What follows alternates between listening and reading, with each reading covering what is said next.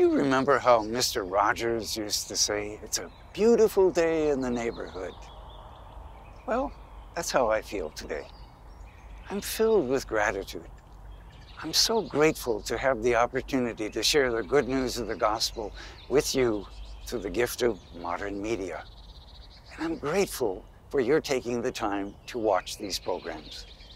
I hope you found some beauty and enjoyment in our two recently concluded seasonal programs, Seeds of Hope, Stories for Lent, and our Easter series, Season of Joy. We've received a lot of good feedback from you, our viewers, telling us how much these programs have meant to you. One family told me that they put their kids to bed each evening while listening to the daily story from the Seeds of Hope.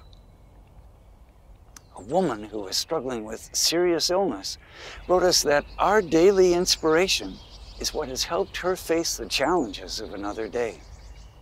Another subscriber to our Easter series remarked on what a gift it is to hear so many different voices within our church beautifully blending together. This September, we'll be celebrating our 30th anniversary at Heart to Heart. It was back in September of 1993 that Father Jim Willig, a young, dynamic diocesan priest from Cincinnati, inaugurated our ministry. And we've been growing and adapting with the ever-changing, shifting technologies, but always with a single purpose: to proclaim the gospel of Jesus.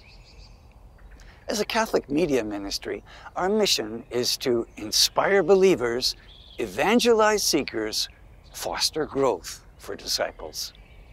We've lots of other exciting programming planned for Heart to Heart. We'll be bringing you more recordings by myself and several other engaging speakers. So keep on the lookout for updates to our upcoming programs. I hope you know that your prayers and donations are vitally important, because it's only through your generosity that we're able to do what we do. We ask you for two things. First, keep us in your prayer. A short prayer for us each day can make a big difference. And I want you to know that I offer my Mass each Friday for Heart to Heart and all the intentions you've made known to us. Second, there's no charge for watching our content. We give it away. But it does take a lot of time and money to produce.